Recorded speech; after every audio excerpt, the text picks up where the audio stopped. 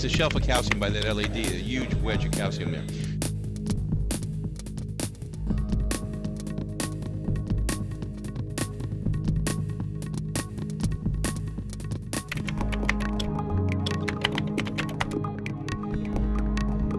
Hi, my name is Richard Schlafmitz. I'm Chairman of Cardiology at St. Francis Hospital.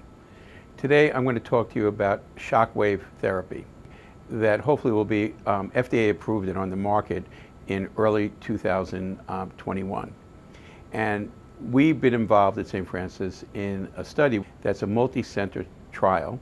It was done in the United States and Europe, and we completed the trial and just published the results. And some pretty exciting results that we obtained with this trial. And first I'd like to tell you a little about androplecity and stenting and why this is such an important technology. Your heart is a muscle, pumps blood around the body, and there are three arteries that give the heart blood flow. They're called coronary arteries. And when people have heart attacks or have angina needing those arteries to be fixed, usually we can fix them with androplecity and stents, where we put a little metal device inside the artery to open it up. This is instead of going for bypass surgery.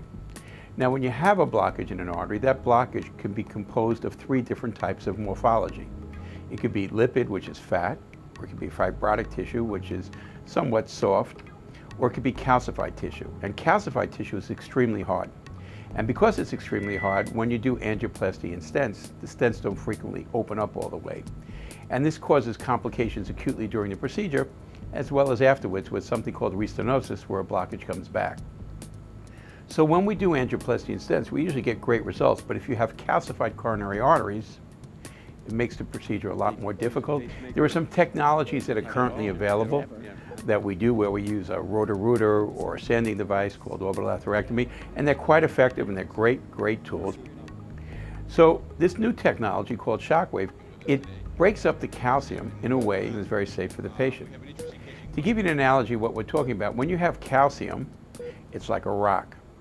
So the way Shockwave works is similar to when somebody has a kidney stone, and you know people use sometimes ultrasound to break up a kidney stone and then let the particles flow out.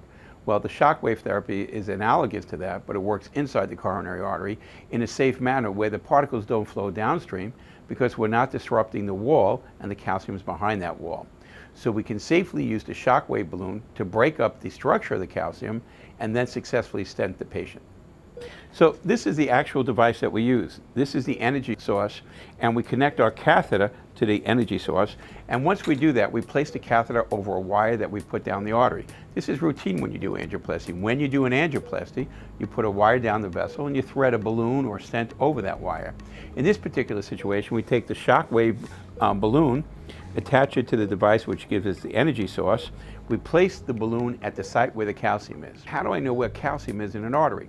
Well, you can sort of get an idea from an angiogram, but here at St. Francis we use a technology called optical coherence tomography. So we OCT'd prior to treating this. And in fact, we're the world's leader in that technology. It's something we started doing 7, 8 years ago. Instead of looking at a blockage on the outside of the artery, we actually put a camera inside the artery, which tells us exactly the type of morphology we're dealing with. Is it calcified? Is it nodular calcium? Is it deep calcium, or is it lipid? And the beauty of this technique, it leaves no mystery. So when we do angioplasty and stenting, we know exactly what we're doing. And the marriage between shockwave and OCT is fantastic because shockwave is ideal when you have heavily calcified arteries, and the OCT lets you know when that's calcified. So what we do is we put a wire down the artery, we examine it with an imaging device to see where the calcium is. We put our shockwave catheter over the wire, and then here is our activation button where we can activate the shockwave to send the sound waves to crack the calcium. We then image again to show that we got the effect, cracking the calcium, and then safely put the stent in. So I'm really excited about this device because now almost any physician who does angioplasty and stenting can safely treat a patient with calcified disease where in the past they might have had an inadequate result, giving them restenosis, or possibly needing bypass surgery.